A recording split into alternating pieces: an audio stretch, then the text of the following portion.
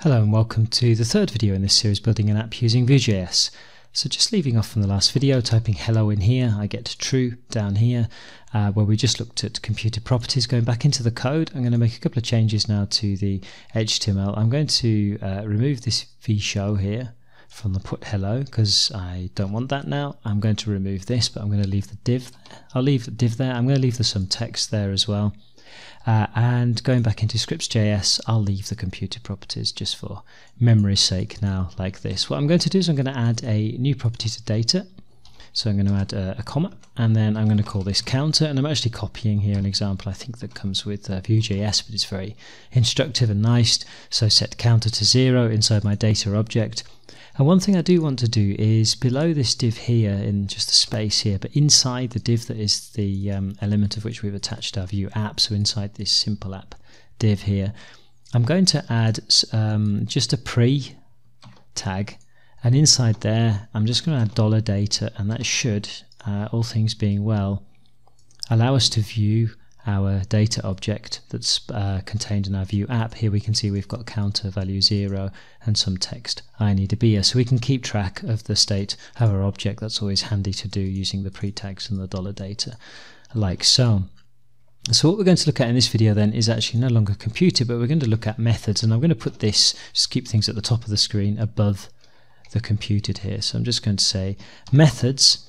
And inside methods, what we have instead of pre-computed properties is we actually have methods, so functions that we might call.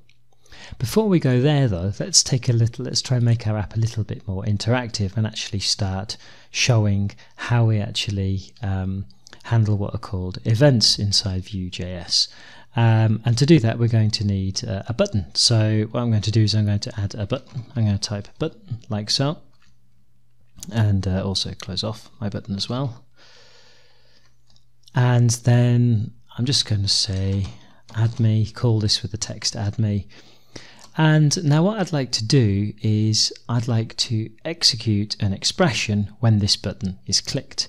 And the way I can do this is binding to the click event in Vue. And again, on the Vue JS site, there's loads and loads of information on all the types of events and how to use them.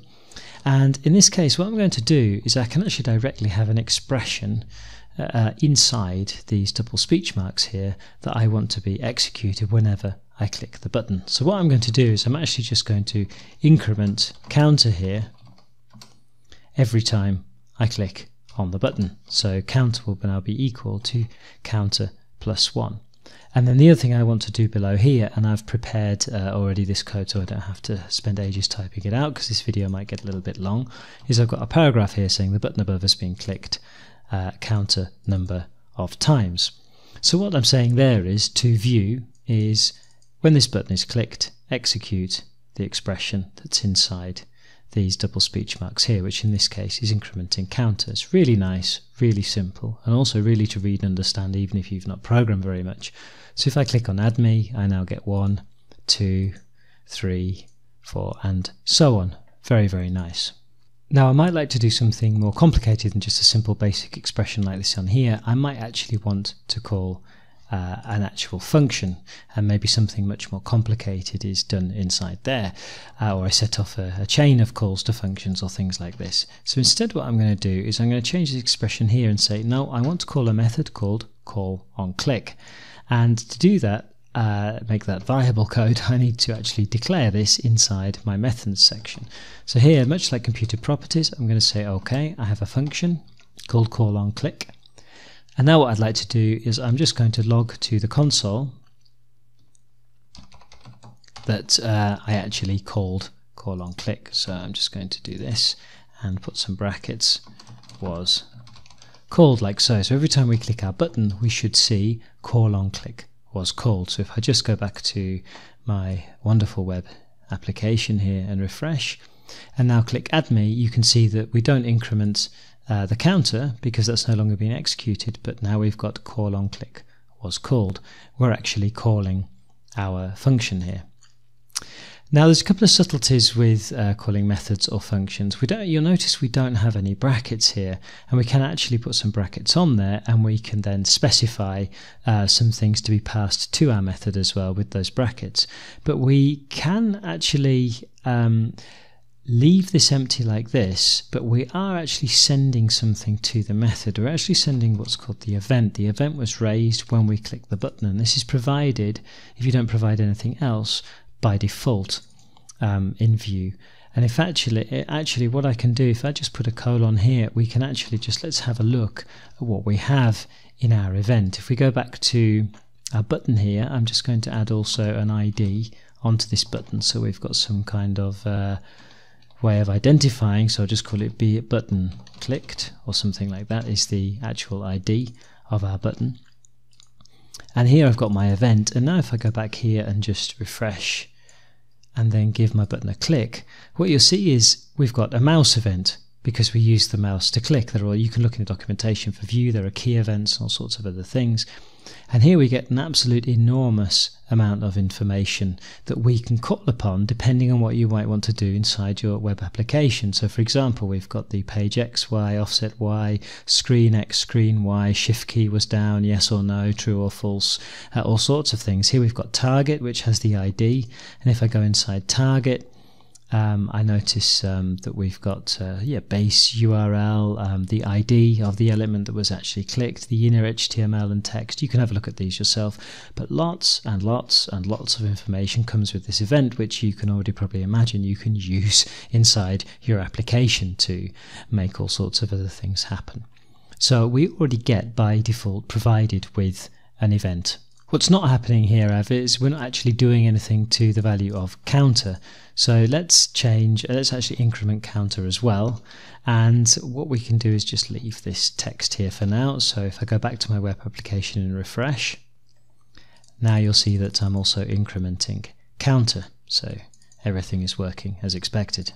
Now what I can do is I can also send something in as an argument into my expression. So an argument being sending in a value. If I use the curly parentheses here, I can send something into my expression. So arg text, let's say, and that will be picked up inside methods where I actually have to specify this. Now here things get a little bit tricky. The event is no longer available in this way. So I'm just going to call this some arg, and now some arg should have the value that is set by the argument that I'm sending into my function. And we can still call the event. I'll show you how in a minute once we've done this.